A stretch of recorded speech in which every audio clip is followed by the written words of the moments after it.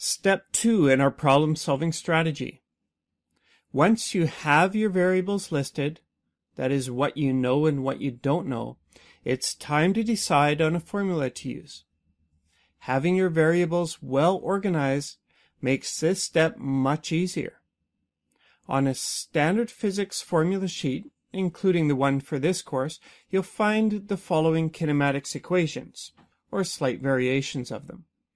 The first two you've probably seen in previous courses.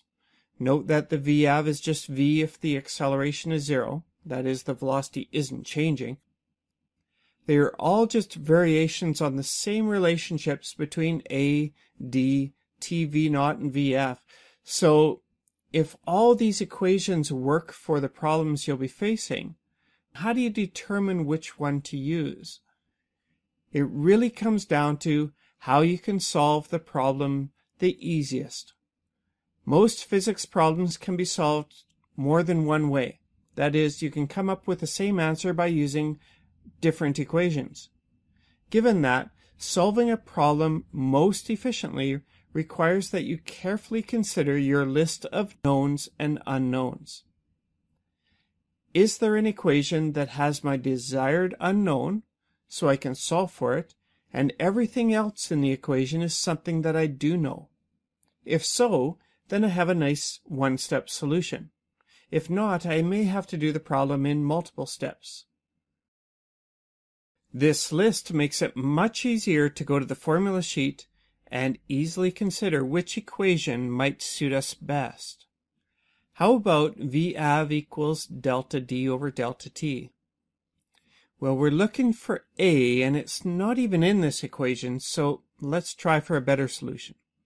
How about VF squared equals V0 squared plus 2AD? It has the A in it, which is great, but it also has a D in it for displacement, and we don't know the displacement, so let's see if there's a better equation to use. This one also requires a D, so let's look again for a better solution. How about VF equals V0 plus AT? This one has an A in it, good. It doesn't have a D in it, which is also good. They are unknown. It has a T in it. We know the time. It also has a VF and a V0, both of which we know. Indeed, the only variable we don't know in this equation is the A, which makes it a great equation for this problem.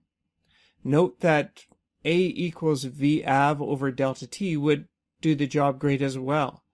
So we'll write down this equation exactly how we find it on the formula sheet to ensure we don't mess anything up.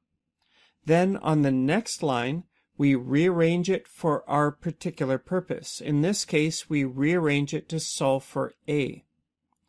Finally, we plug in the numbers and solve. We can check the units at the end as well. So that's how you pick your formula. You list your knowns and unknowns, then use this list to help choose the best formula. Given this, could you have solved the displacement first, then the acceleration? You would end up with the same solution, a bit more work, but certainly correct, a fair solution. As you get into even more complicated problems, you may have to be more creative with your problem solving. Given this, feeling perfectly comfortable with listing your variables, your knowns and unknowns, and then choosing an appropriate formula will always help, no matter how complicated your problems get.